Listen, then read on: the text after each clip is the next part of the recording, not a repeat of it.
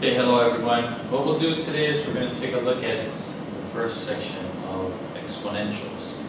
And what we're going to do is we're going to talk about some of the basic things that most of you will already know, but just to review them and make sure that we're clear about what they mean.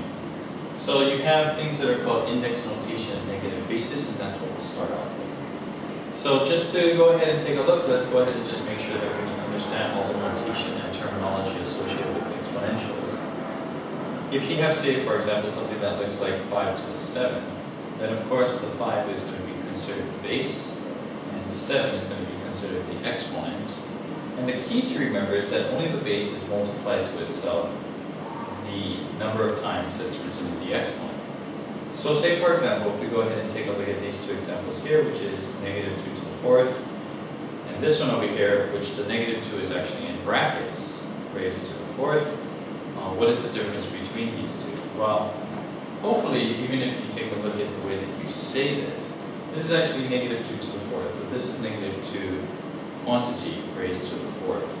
Now what this means, of course, then, is that this is actually going to be a negative 1 times by 2 times by 2 times by 2 times by 2, whereas this one here is actually going to be negative 2 times by negative 2 times by negative 2 times by negative 2.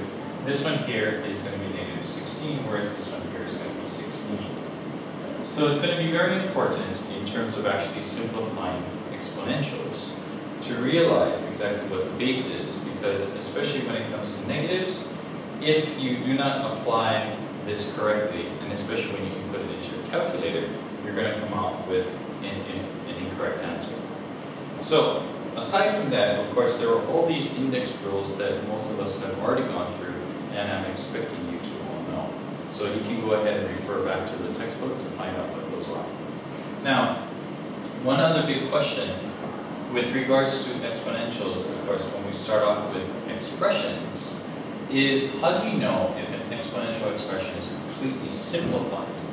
Well, if you have these four components here, then you know that they are simplified. So are all the exponents positive?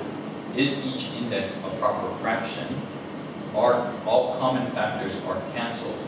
And grouping symbols about monomials are eliminated. So if those four conditions are taken care of, then you know for sure that the exponential expression is completely simplified. So let's just take a look at one simple example, and let's make sure that we can check whether something is simplified or not. So let's just say that we have 9 times by negative 3 raised to the negative 4th power, all divided by x plus 3 raised to the negative 3 power. Now, if we just go ahead and take a look at this, there's a couple of things. Of course, the exponents are not positive, so we need to change that. The index is a proper fraction. There's no fractional exponents at this point, so we're fine. All common factors are cancelled. That's not necessarily the case because of this here. And the grouping symbols about the monomials are eliminated. So let's just simplify this. Let's first eliminate all the negative exponents. So this is just going to be 9 times by x plus 3 raised to the 3rd, all divided by negative 3 raised to the 4th. So if we go ahead and continue now, we can go ahead and write this as 9 times by x plus 3 raised to the 3rd, all divided by, well, the negative 1 times raised to the 4th power is going to eliminate the negatives, right? Because that's negative 1 times negative 1 times negative 1 times negative 1. That's just 1. And this is just going to be 3 to the 4th. So, of course, we can then go ahead and change this 9 to 3 to the 2nd. And that means that we can cancel out common factors, and we come up with x plus 3 to the 3rd, all over 3 squared, which is 9. Okay, so all exponents are positive, sure enough. Okay, now of course this is 3 to the squared, that's still a positive exponent. Each index is a proper fraction. Now there's no index there which has a rational fraction, so we're okay. All common factors are cancelled, which we've already done, and the grouping symbols about the monomials are eliminated. Now of course with this here, you don't have to go ahead and expand that, because that was actually going to be an elegant form, or factored form, of this particular trinomial. Okay?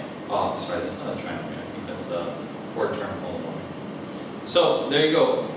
Index notation, negative basis. Again, starting from the beginning, making sure that we know the terminology and notation and the rules, and making sure that we know how to go about and determine whether or not an exponential expression is completely simplified. Okay, so hopefully you can do well in this one. This should hopefully be a review for most of you, and we'll see how you do the next time that we meet.